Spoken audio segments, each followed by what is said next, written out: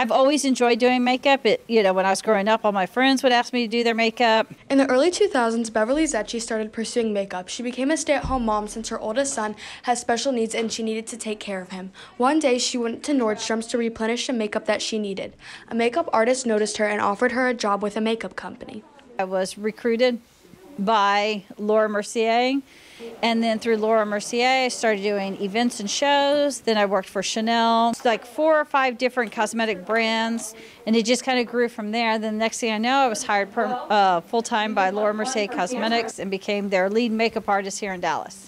When Miss Zetchi was in the makeup industry working for Neiman Marcus, it took her away from working with private clients. She went back to teaching but still had lots of opportunities with clients through Laura Mercier.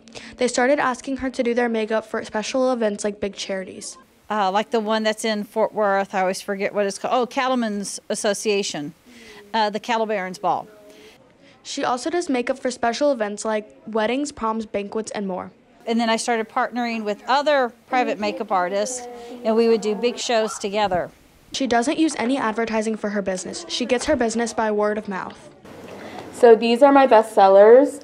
They are a cream thread with gold as well. The style itself, they come in a lot of different colors. There's like 10 different versions, but these ones especially just go with everything, and they're very, very popular. I started my business my senior year of college because I wanted to have an affordable way of my friends and I to get jewelry to wear to weddings and events and things like that. Miss Moss started her business in college because she wanted a way to get away from the world and have a free space to chill. Making her jewelry helped her to relieve a ton of stress.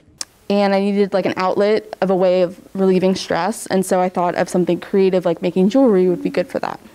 Miss Moss credits the success of her jewelry business with her friends who were her first clients. So when I first started Loops by Lo, I actually named all the pieces after my friends because they were just so supportive and encouraging. And then it kind of became like because I wrote really cool bios about them and everything, and then other people started getting upset if they didn't have a piece named after them.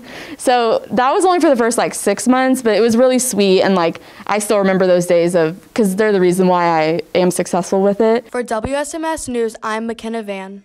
And I'm Cooper Anderson.